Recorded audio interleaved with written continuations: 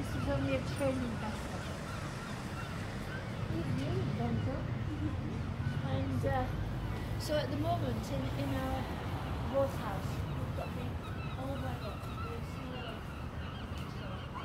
and then all the training schedule at the moment is in January and March.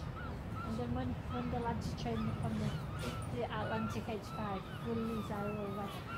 Hello ladies, can I ask you, is this a new vessel for the RNLI? It will be. It's only on loan at the moment. It's Yeah. for training facilities because ours hasn't been built yet. But It's a training boat well, for the it RNLI. will be a training boat for our crew, and then we will be keeping it actually because Oh, until brilliant. ours is built. Oh, So.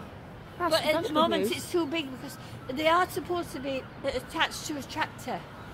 Not necessarily that big one, but they are supposed to be attached to a tractor to get out quicker. But our boat house isn't long enough or wide enough for it. Right. And that's why it's all very temporary. So Are we going to be extending yeah. the building? Yeah, but we've got to get planning permission from Right. Strava. So we're going out the back then, or coming forward, or Pardon?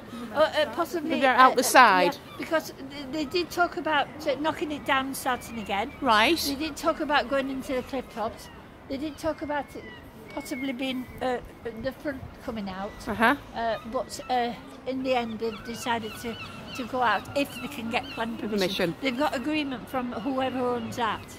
I think that will be waterboard, I'm sure. Yeah, it's I a think it's waterboard something pump. to do with the facilities. Yeah.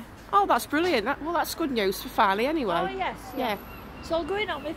It's just taking forever. It does. These things do. Thank you very much for your time, darling. God bless you. Thank you.